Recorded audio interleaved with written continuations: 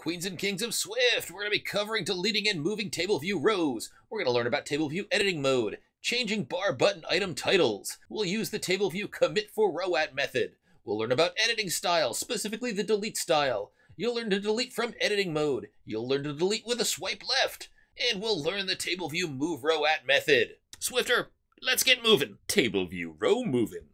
Hello Swifters, it is time to row the table view, and we're going to work with table view rows. We're going to add an edit button, and when we click it, we're going to get this nice little animation over here, which will allow us to delete rows if we want to. It'll also allow us to move rows, so we can grab on this little icon over here that iOS is going to give us and move a row from one location to another. And our code will also give us the ability to swipe left to delete rows. Now first we're going to add an edit button, and the edit button is going to link to the table view's editing mode. So editing mode gives us a few features. When we turn editing mode on, we set editing mode to true, we get a little animation and then the display of these buttons, which will allow us to delete cells. We'll also get some icons on the right hand side that allow us to move cells around. You won't see the move markers until we add our move function at the end. Now when we're in editing mode, we also disable the add button. We don't want users to add data when they're in the middle of deleting or moving data. And we set the edit button to done. Done signals, hey, I want to be done with editing mode. I want to get out of editing mode and get back into the standard mode. We'll just reset the Boolean to get out of editing mode. So let's go ahead and implement this. I have one thing up here which is tongue-in-cheek. It says what changes? They're highlighted in green. There's nothing highlighted in green. This is as close to a software Lego as you're going to get. Let's build it. Quick reminder to commit and push after every video too. Always a good practice.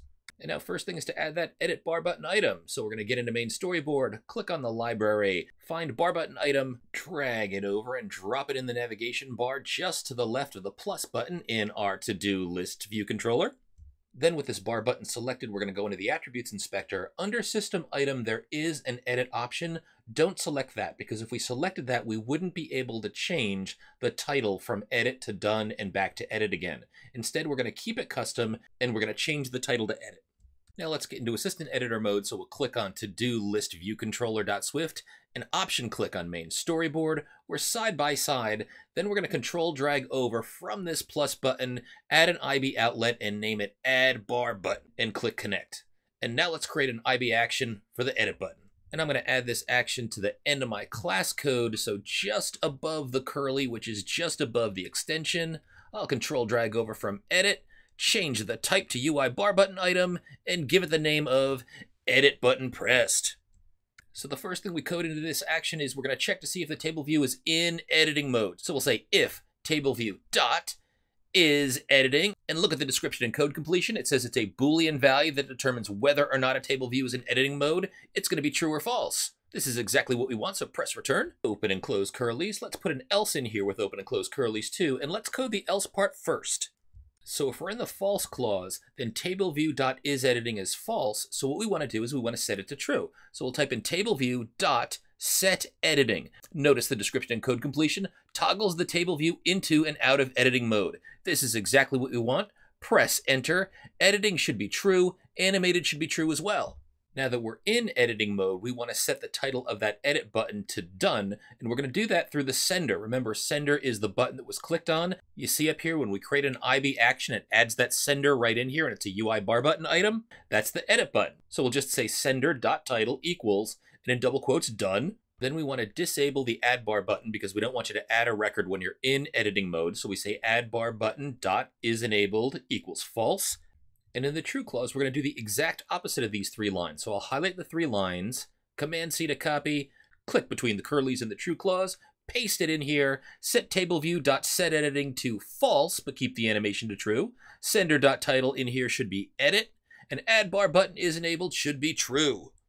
Let's build and run and see how this looks. We start off, we are not in editing mode. We click on edit. We are in editing mode now. We can see the icons. We've changed to done. We've disabled the plus button. Of course, none of these delete buttons work, but we'll add that functionality in a bit. So we're in editing mode. When we click on done, we get out of editing mode. The icons go away. We change to edit, and we enable the plus button. Looking good. Let's do the rest. Now to delete table view rows, and we do that using a table view function called commit forRowAt. Whenever we try to delete a record here, it's going to trigger this function. We're going to check to see if our editing style is delete. If it is delete, we're about to delete something. So go ahead and remove it from our to-do array, then delete the row from the table view. Up here, what's going to change if we try to implement this code in another app? Only the array that holds the data. An extra bonus, not only do you get these stylish delete buttons that show up when you set the table view to editing mode, you can also swipe left and delete a row that way. I hear the young people call that Tinder style. So let's put these next two functions inside of the table view extension. Since they're focusing on table views, that's a great place for them. Type in commit. Make sure that you select the function that says asks the data source to commit the insertion or deletion of a specific row in the receiver. That's what we want. Press return. Now this function works for both insertion and deletion. We're going to implement it just for deletion, and the way that we're going to tell if we're about to delete is we're going to check this editing style value that's passed into the function. We'll just say if editing style equals dot. You get three different options in here: delete, insert, none. We want delete. Press return, open and close curlies. Now we just want to remove the element from the array, so we'll say toDoArray dot remove at. So this function wants an index value of the element to remove, and hey, the function passes in the index path where the user swiped. So what we should pass in here is indexPath.row. So now that we remove the element from our array, let's remove the row from the table view. So we'll say tableView dot delete rows. This is one of those plural functions. There's not a singular, so we have to put in our index path inside of brackets, pass it in as an array of 1. So that's brackets index path with, we'll say dot fade. That's a nice animation for deletion. Now let's build and run and see how we look. Here's our app. Click edit, get in editing mode. Maybe we should delete take a vacation. There's no time for vacation when there are apps to build. But no, I'm going to click on done, get out of editing mode, and swipe left and select delete. Take a vacation goes away. One more function to implement, and this one will allow us to move rows about our table view. This is another table view function. It is called moveRowAt. It passes in two parameters for us. One is a source index path. That is where your move is starting from. The other is a destination index path. That is where the move is going to end at. So what we're going to do, this function will be called automatically whenever the user is in editing mode and is moving a row about. We're going to make a backup copy of what is about to be moved because we're going to delete it first from the source and we're going to insert it at the destination. Now, since we delete it from the source first, what we're going to insert is that copy we just made. Let's go ahead and build this. So I'll add this as the final function in the extension, and if I start to type in move in here, you want to select the option moveRowAt. Note that there's a can moveRowAt. You don't want that one, you want moveRowAt. You should see the description that says, tells the data source to move a row at a specific location in the table view to another location. That's what we want. Press return to accept. Now the moving of the table view row is going to be handled by iOS, but we need to handle moving our data. And the way that we move data is we delete the element from our source indexPath.row and we insert the data at our destination indexPath.row. But since we're going to delete first, what we need to do is make a backup copy before we delete it. So we'll create a constant let item to move equals toDoArray, our array that holds the data, bracket source indexPath.row. That's where it is before the deletion. Now that we backed up that element, let's type in toDoArray.removeAt, and it'll be at source indexPath.row. Now we've just got to insert that element at our destination. So toDoArray.insert item to move at destination indexPath.row. That's all our code, folks. Let's build and run and see how it looks. Here we are. Let's click on edit, move, take a vacation up to top. You've earned that because you've been doing so much work, Swifter. Hope you're feeling good about your table view. You are deleting rows. You are moving rows. You are a master of the table view. All right, Swifter, let's reinforce learning by doing a challenge, which is implementing exactly what you've just learned, but in the EU project. You should implement an edit bar button item. When you click edit, we should enter table view editing mode. The bar button item's title should switch from edit to done. We should disable the add bar button item. We should be able to move cells around. We'll move the Irish to top in anticipation of St. Patrick's Day. You should be able to click on a cell to delete or swipe left to delete. Swifter, you can do it. Why don't you pause? Give it your best shot. You can do it. And resume. Let's see how you did. So we'll head over in the EU project into our main storyboard. We're going to add a bar button item to the upper left-hand corner of the navigation controller.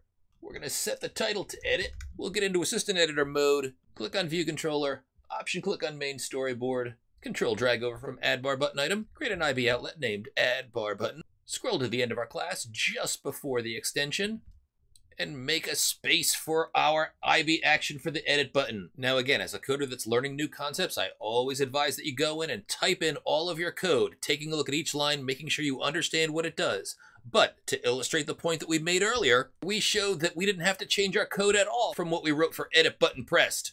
And we only had to make one small change for deleting rows, and just change the name of the data source when moving rows. So while I hope that you typed in all the code and took a look and made sure you understood every line, I'll show you that we can reuse our code in new apps and it's almost copy and paste reusable. I'm going to open the To-Do app and switch to the code that we just wrote. Find the edit button IB action, highlight the entire function from its definition line down to its last curly, copy it with a Command C, head back into our other code, paste it in. Notice that I don't have a connection. I'm going to click in the open circle, drag it over into edit, connection established. Head back to to-do list, copy those last two functions, the commit editing style and the moveRowAt, paste them back into the end of our extension.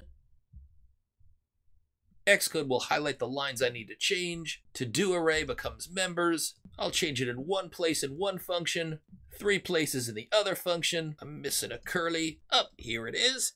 Add it. Now we're good. Let's build and run. Edit. Toggles perfectly. Now the Danish want to be moved to the top. We'll go down to UK. Should we delete them this way? Or should we swipe left Tinder style? EU, you no longer have UK. But our app is looking extraordinary. I hope you're feeling good about your skills. Your rows are moving. Your skills are moving. Keep at it.